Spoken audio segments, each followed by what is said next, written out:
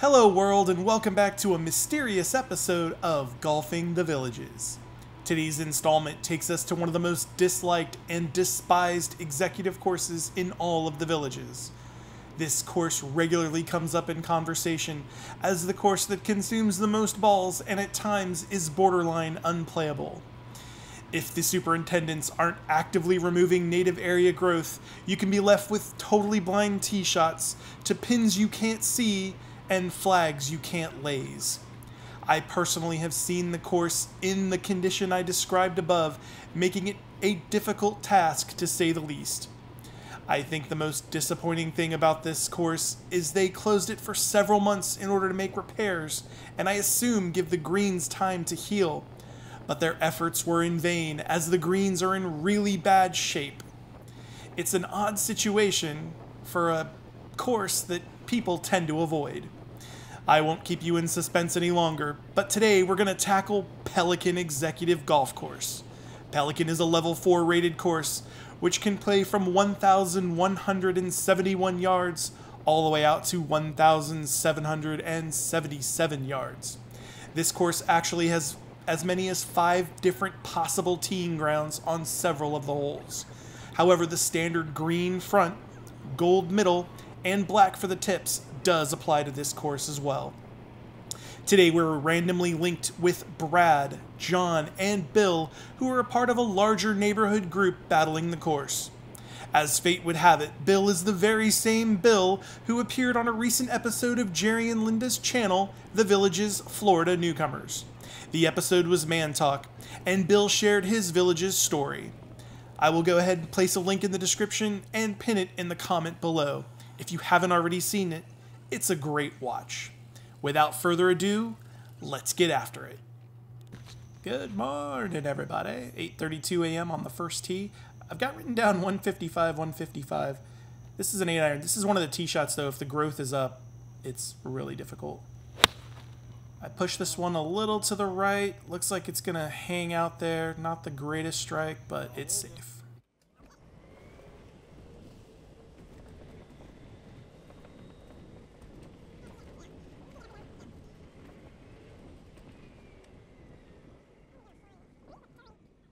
Rumor has it there's a guy that'll come out and yell at you if you're picking up balls there, so don't do that. All right, anyway, this is where we're at. I got a little chip shot here. I'm looking to fly it all the way to the hole. I did not shot trace this one. This is a 56-degree sandwich, and just checks up a little bit on me. It's fine. I've got this little putt to try and save par.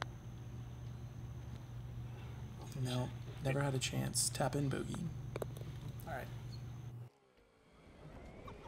I'd like to take this opportunity to thank everyone for the likes and the subscribes. It really means a lot to me, and I do appreciate it. Thank you so much. This is the same situation here. If that growth was up, you can't even see the green. You'd have to go over to the cart path to laze the flag.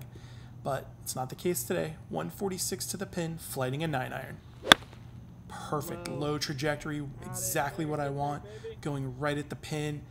Now sitting tight in for birdie. Nice.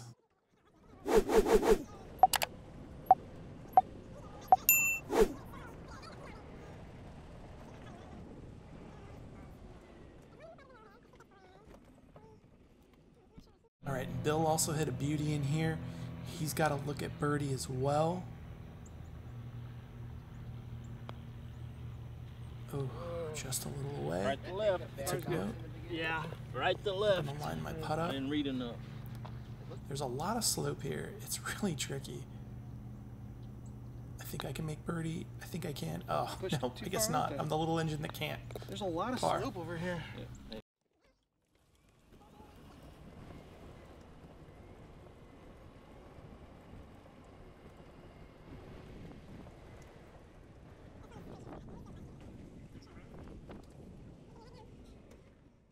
All right, and on to the third hole, and here again, you would see if the growth was up, you can't see anything. So luckily it's down 170 to the pin. I drew the 7-iron, trying to get it all the way to the back. Oh, not a great strike, kind of soft. I'm really begging here. Hoping it gets on the green, and ooh, short in the bunker. Yuck.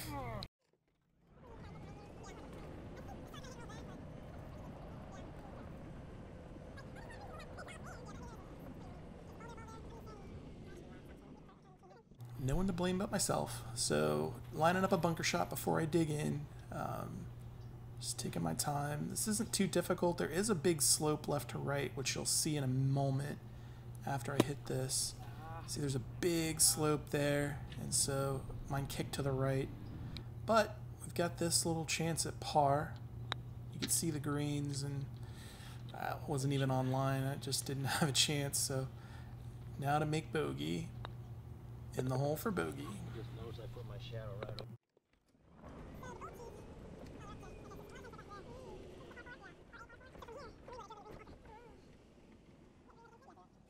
Well, here's a hole we don't have any vegetation, but we have water to deal with. I normally bang at those 2 trees off that house right there. I've actually driven this 3-wood into the greenside bunker before.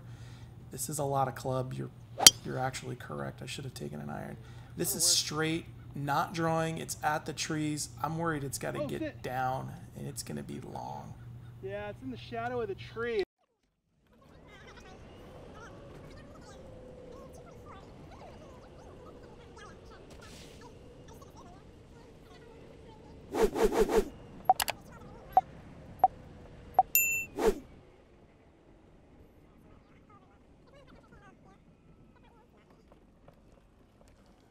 This is 45 yards to the pin. I've got a really good angle. No excuses here. I've got a 62-degree lob wedge. I'm looking to fly it most of the way. And I just didn't hit it. Just kind of soft. Barely got it on the green. Not what you want to do.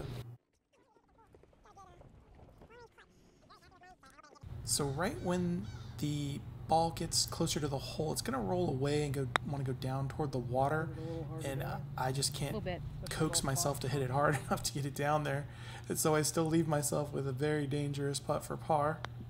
And it hopped. You could see right away it hopped, and then it had no chance.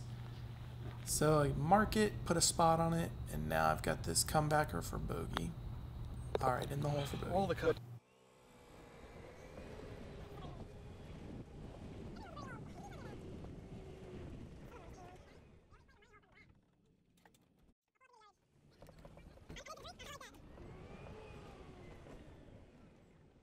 So this is Bill on the 5th hole. It's 129 yards to the pin.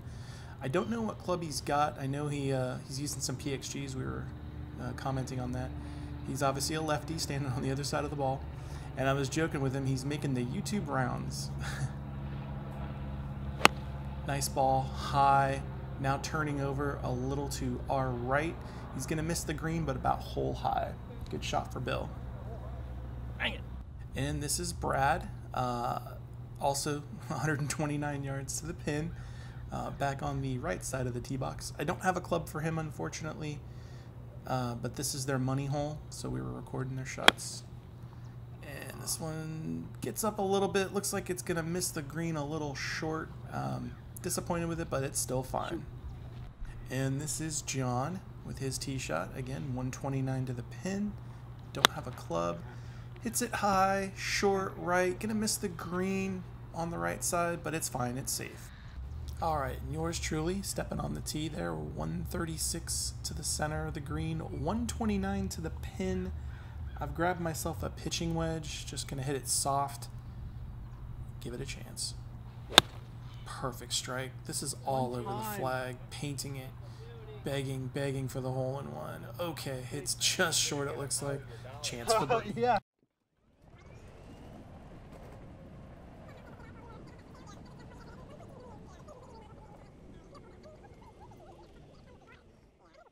Alright, this one wants to go up the hill, and my left to right, our right to left as we look at it, and I just didn't get it up high enough.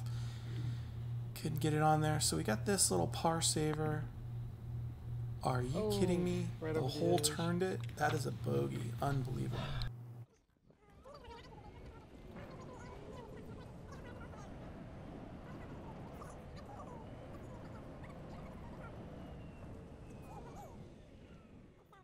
I haven't snapped a putter yet.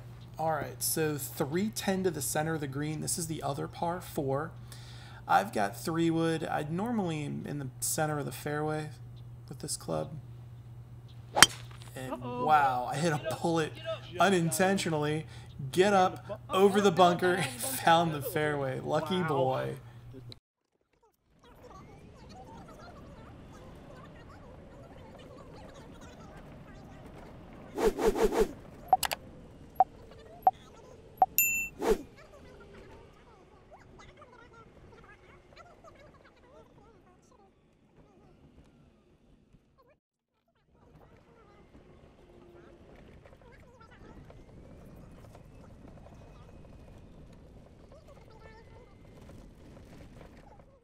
Alright, so the fact it hopped over the bunker gave me 115 to the pin. This is gap wedge. It's slightly above my feet and on the upslope. Causes me to tug it left a little bit. It's left of the flag, but it's on the surface, and we've got to look at birdie.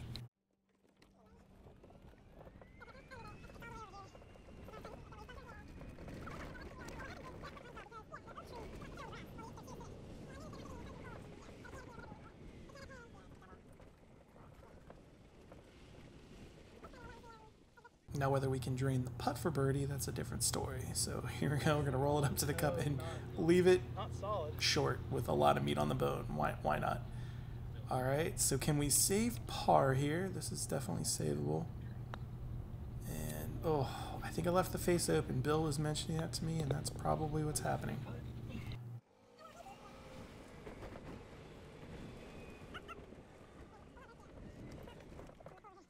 If only I could putt a little bit better. 102 pin, 102 marker. I love this shot. This is a soft little gap wedge for me. I'd like to leave it below the hole to get the uphill putt. And this thing is gorgeous. Great strike all over the flag. Got a chance. Looks like it sits and it's actually a little long, but on the green for birdie.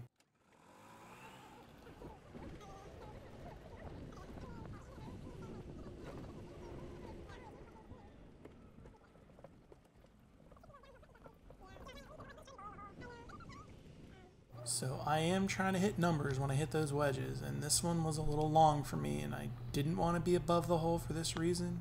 Get this downhill putt. Got a nice roll to it. But that's a good lag.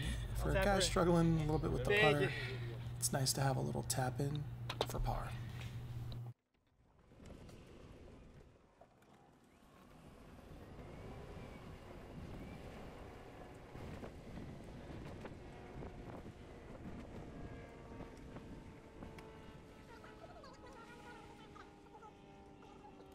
Alright, as we step over to the 8th hole, looks like 125 to the pin. I'm going to go ahead and not hit the gap wedge hard. I'm going to just hit the soft pitching wedge again. I'm really fond of this shot. Just an easy, smooth stroke. Maybe off the toe a little bit. Came up a little softer than I wanted. Just off.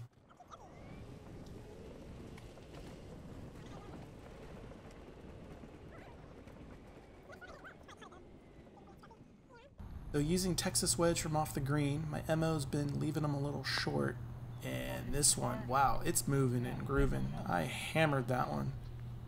Skated out to there. Got this very difficult comebacker for par. Line it up, rolling it up to the cup, and oh my gosh, a horseshoe. Dirty dog. Someone call for the robbery. You were not.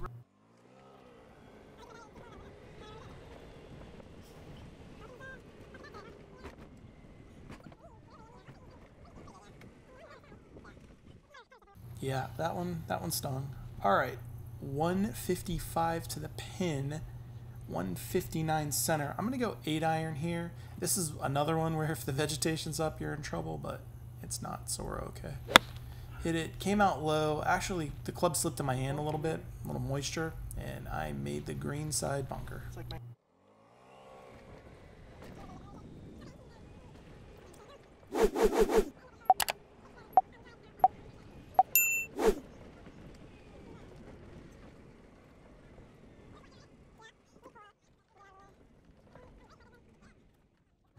Good news is the The sand is somewhat soft. It's not completely packed down. This is my 56-degree sandwich. I dig in, flip it out. Really nice. Go in the hole, go in the hole. Oh, really good leave. This is a good chance at a sandy up and down and to save par on the 9th hole. Fall back in there. Wait for it. Wow. I have no words for that. It did look like What it was is gonna fall happening back. here? Oh my gosh. Get in the hole for bogey. It's going to put the finishing touches on Pelican today. And even though I avoided donating any shots to the native areas, I wasn't immune from dropping shots in the field of play. Finishing 7 over par is a bit unfortunate. My poor penmanship also cost us some vital information, however. I would like to congratulate Brad, who I know had at least one birdie, and I think Bill may have had one as well during the round. They were a fun group of guys to play with, and hopefully I'll run into them again. If you enjoyed this round, then please consider subscribing to the channel. Thank you so much for watching, and until next time, we'll see you on the course.